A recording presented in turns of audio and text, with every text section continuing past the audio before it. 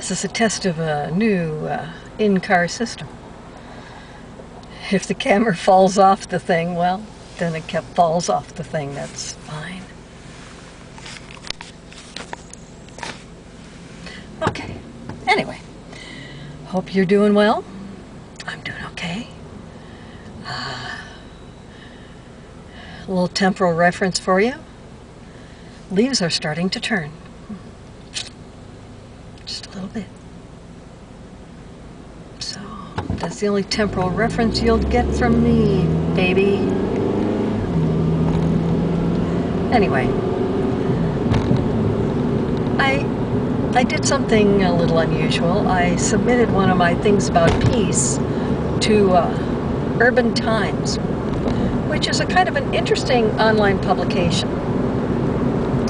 I'm now halfway to being a trusted member of the community because I submitted one article and one article was accepted. You have to understand, as a writer, I'm not used to my writing being accepted, but it was, and it's about peace. And you can look me up on Urban Times and peace, and you'll find my article. Kind of codifies in a little bit more compact manner the think peace, choose peace thing. So, take a look if you have a mind to. As per usual, we're about to head into war again. There's your other temporal reference. Now, let me say this about that. We have given over $1 billion in aid to the refugees from Syria. We have given aid, food, medical supplies. We have. Refugees from Syria are in northern Iraq. They are in Jordan, Turkey, and Lebanon. And the fourth largest city in Jordan is the refugee city. Over 100,000 people in this desert, trying to make a city out of nothing. Now, there's a lot of hogwash about sending cruise missiles into Syria. You're just going to kill more innocent people. And if you happen to hit one of these devices that is loaded with sarin, you're just going to spread it around. I'm all for no more innocent people getting killed. Now, this is a civil war in Syria. With so many factions, you can't even see straight.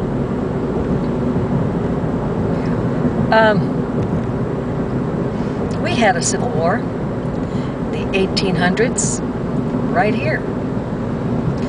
And in reading up on it a little bit and looking into the Lincoln story on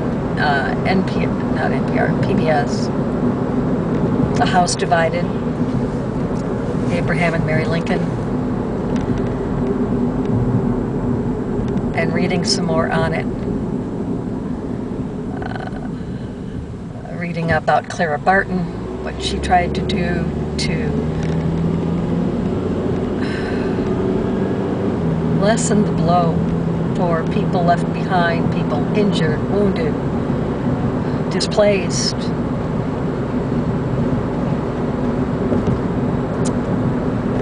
And I was just trying to see if there was a correlation. Was Assad actually using a Civil War playbook from us? I don't know if that's the case. I don't know why you would go after your own people like that, but again, it's a civil war. He doesn't want to lose power, and a lot of people want him to.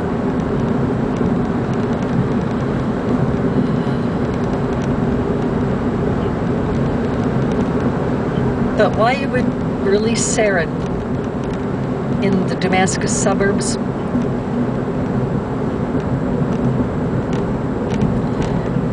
I don't know. I guess I'll meet him in hell. And hopefully I can slap him around a bit there, because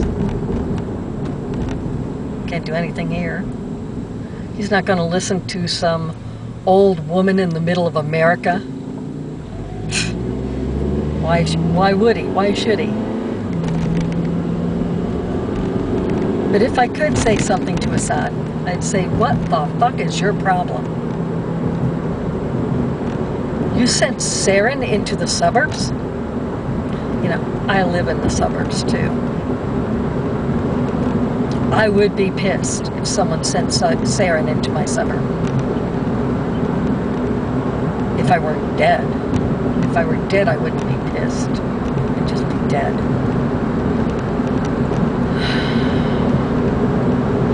You try and find correlation, you know. We are all related on this planet. I hate to tell y'all, but even the DNA is bearing some of this out, that really there is not that large a core group of people that we come from. Not that large. Many of us are related way back. My dad always used to talk about Attila the Hun. Now I'm wondering, was he just joking? Or was there some truth to it? Because you never know. Or Genghis Khan. But more Attila the Hun, I think. Anyway.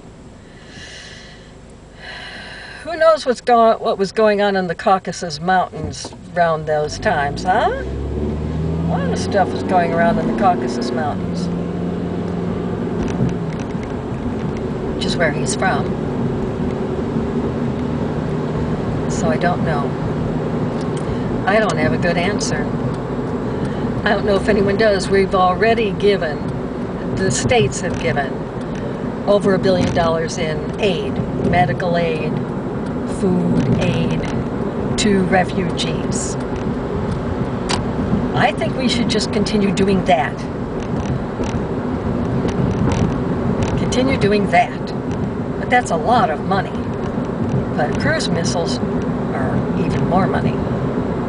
And innocent people being hurt and killed.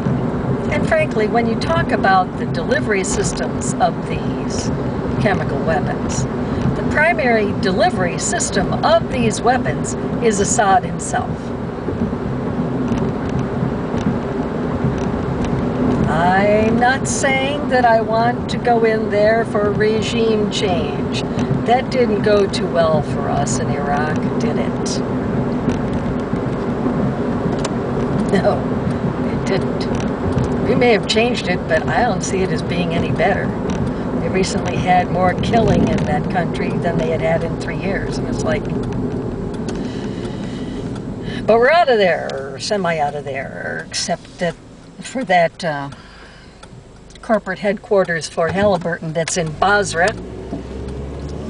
I think Halliburton, you know, as part of their community activity, which they tout on their website, I think Halliburton should donate billions in aid to the Syrian refugees that are in northern Iraq and the Kurdish area. I think that would be a great thing for Halliburton to do. Give away aid to these refugees. Now that would be something, wouldn't it? I know, I'm a dreamer.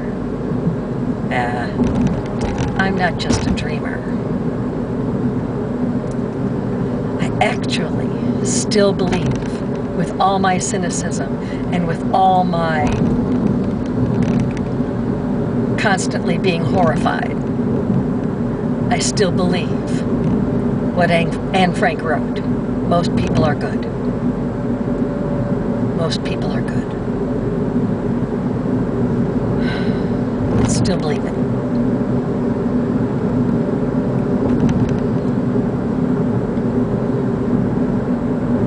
And if that's the case, then I don't want cruise missiles sent into Syria.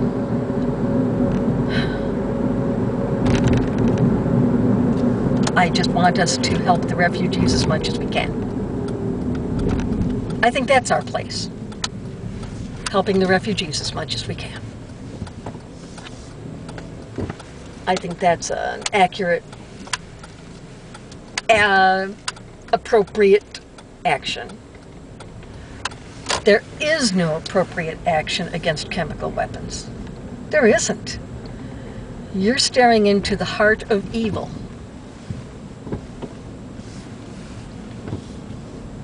What are you going to do with the heart of evil to make them learn their lesson? Really? That's not going to happen. Anyway. Yeah, I want Halliburton to do a whole community thing for northern Iraq out of their corporate office in Basra and send a whole lot of aid to the refugees in northern Iraq, because, you know, they're in the same country. And, yeah, I think Halliburton should spend a little dose of Joseph on some of those refugees. I'm not saying redemption is possible for them. I'm just saying it would be a good thing to do. That's all I'm saying. And that's enough out of me. Be good to each other. Think peace, choose peace. I'll talk to you later. Bye-bye.